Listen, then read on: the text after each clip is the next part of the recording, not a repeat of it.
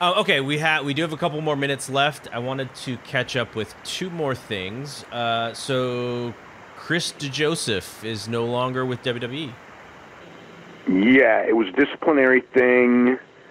I don't know all the details, but I do know it was a disciplinary thing. He had just gotten a promotion very recently.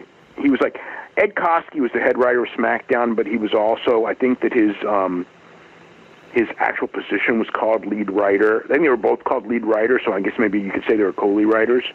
And then something happened with Vince, and, I don't know exactly what it was, but, yeah, he was let go. He was fired just Friday. I mean, everyone got the word on Friday afternoon. Like, when I had it in the update, I would say that it probably had gotten out maybe an hour or two early, hour and a half earlier, I would say, than when 2 hours before, because it took a while to go up on the site. So, yeah, it was about 2 hours earlier than that is when it happened, or when the decision was made, or when people were informed of the decision, whatever it is. So, yeah, he's not going to AEW, I don't think. Do you remember how he got the job? You know the story how he got the job, right? How he got the job WWE? Yeah, he just, all he did was rip on the AEW. Yeah. Well, that's what I thought you were talking about. But yeah, I just remember his tweets. I thought, when I saw that and then they hired him, it was like, oh, my God, is it that easy? Can you play guys so easy that, play, you know what I mean? But that's when it really told me about how they, they really want that enforcement that AEW sucks. You know what I mean? They want that's what they want, is people who will come and say AEW sucks. All right. What is the story with the buckle bomb being banned? It was, remember the show a couple of weeks ago where Nia Jax wrestled Kairi Sane, and she threw her in there and we were all worried? Oh yeah, it looked really reckless when it happened. Right. Well, I think she was going the middle one, and I think she had the bottom one, but whatever. It didn't look good. That was the one that, yeah, that was the one that caused it. But it's one of those things. It's because of what happened to Sting, I was almost surprised it didn't happen then. And there were people who were wanting it banned before that. So it was one of those things where there were people against it, and then when that thing happened, it was kind of like that was the straw that broke the camel's back, and Vince banned it. Do you know if I haven't seen an apron bump in WWE lately? I saw one on AEW, but do you know if that's been on? I think I've still seen apron bumps. Okay, so I didn't know if that one was silently removed as well. I haven't heard anything on that, no.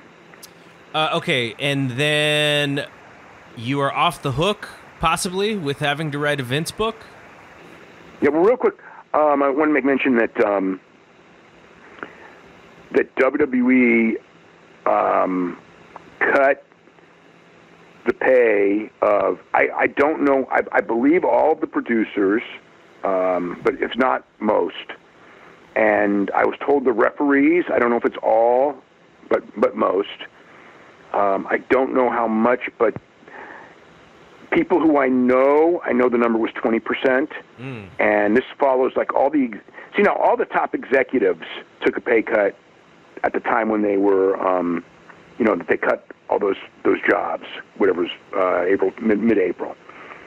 But the thing with Vince and the top executives, yeah, you get a pay cut, but most of their money is really in the stock. So it's like the pay cut was there to boost the stock, and it was publicly made and all that. So in a sense, you actually come out better. Maybe not everyone, but certainly Vince does, of course, because Vince, it's just ceremonial. His salary, whatever is $1.4 million a year. That's to Vince. That's not 20% cut of that is nothing, because he's making whatever it is on his stock dividends. Whatever 18 million a year, whatever the number is. And maybe he sold a lot of stocks, so maybe it's down to 14 million. But the point is, and that's not changing. And to a lot of the people who have lots of stock, that's not changing. So it's kind of, but everyone took a pay cut, and now it's, gone to the next level where it's the producer. Because the thing is, the talent is under contract. If the talent is asked to take a pay cut, they become free agents, and then they can go to AEW. And so the talent is going to be the last ones. I mean, perhaps the undercard talent, like they may offer the people who they don't think will go, or they don't think there'll be interest, or they don't care if they go. I could see, but then you're breaching contracts. I don't see them breaching contracts with talent. That'll be the last one that they do. But yeah, it's another one. So they got to keep those profits up. I mean, they're going to be profitable as all hell even without this. It's just what it is. Yeah. So you're off the hook with the Vince book. Yeah, I don't know how to feel about that one. I had found out, actually, I think it was yesterday, that Abraham Reisman is writing a Vince book, and it's Simon & Schuster, who are the people who were talking to me for of late. I didn't accept. I didn't get back to them. We talked. They really tried to push me. It was a real good hard sell. But at the end of the day, I didn't want to do it, but when I saw it, I was like, maybe, I don't know. At the end of the day, I really didn't make a mistake for me.